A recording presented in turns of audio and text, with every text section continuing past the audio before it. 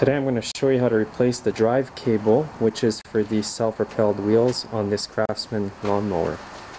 Now that cable runs from this mechanism here all the way down to the front. You will need to remove this bolt first to remove this cover.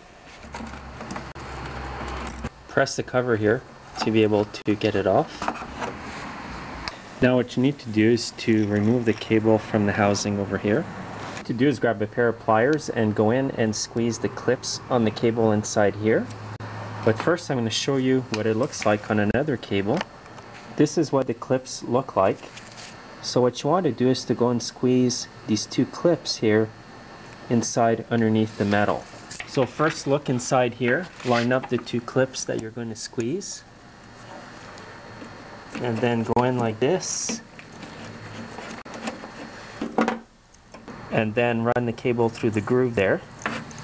Next I want to remove this spring over here just to make things easier.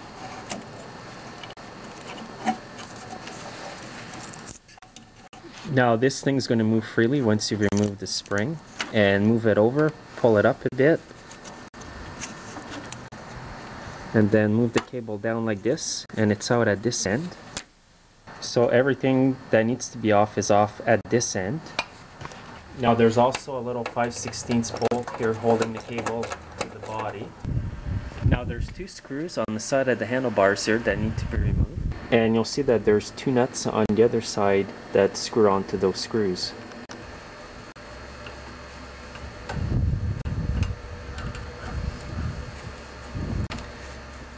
There's also a little 1/4-inch bolt here that needs to be removed. Just enough to slide the handle out. And now you've got the whole assembly off. Now you're going to notice that there's another Phillips screw holding the mechanism together. You need to remove it. So now that you've got the screw off, you need to separate the whole mechanism in two pieces. Insert a screwdriver in here and gently pry out. If it's jammed in, don't force it because the plastic can break off. Then remove the cover. There's the cable end. So now to remove the cable completely, just lift it up out of its socket, turn it like that, and lift up. What often happens with these cables is that they get a bit of water in them, they jam up, and then when you go to engage the wheels, the lever won't move. That's because the cable is rested inside, or it's frayed inside and it's jammed up. So what I do for that is when I install a new cable is I spray in some liquid wrench or a bit of oil in there just to keep the rust from building up and corroding the cable. You can also use WD-40 or whatever other lubricant you prefer. So now before installing the cable, I'm just going to spray some liquid wrench down in the cable. You can also do this from time to time with your mower as preventive maintenance, and work the cable up and down, and all the lubricant's going to go down the cable. So now when you're putting the cable back in, just grab this end here, insert it into the hole like this, and then put the cable down in its socket there. So that's how it goes, like this. You can also take advantage and lubricate the lever in there.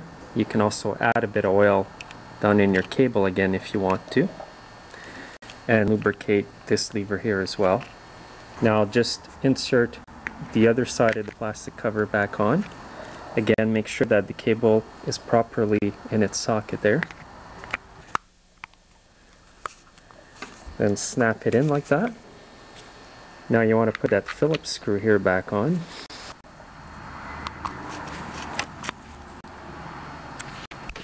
So now you want to insert the lever here into this part of the mechanism right here. And make sure it's in like that, and tighten up the 1/4-inch bolt here. Now if this handle here comes off, just put it back into the hole here. And line up the two holes here to the two holes down here, just like that, and insert the two screws that go there.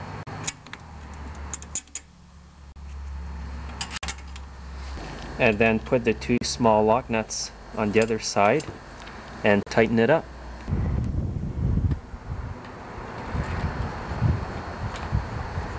Next I want to attach the cable back to the clip here.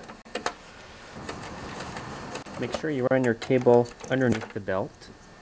And now you want to grab the end of the cable, hold it like this, push up the plastic part, and insert the cable like this. Now what you want to do is grab the cable, run it underneath like this, through the groove, and then snap the two clips in there. So now the cable is in there, it's nice and tight. And now you've got this spring left. You want to go underneath here and hook it to the plastic in this hole there, and hook it in to that hole over there. You may find it easier to do this with a pair of pliers. And now it's in. And now just finish putting the cover back on and you're done. Now you can check your cable to make sure it's working. When you push this all the way, it's going to click and stay there. When you let the lever go, it's going to pop back. So now I'll start it up and see how the wheels turn.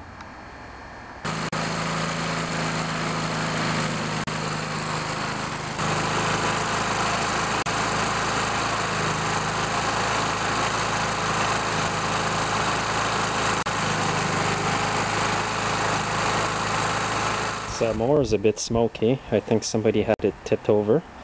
But as you can see, the wheels work good. So it's not too hard, as you can see. If you follow the steps, you should be able to do this.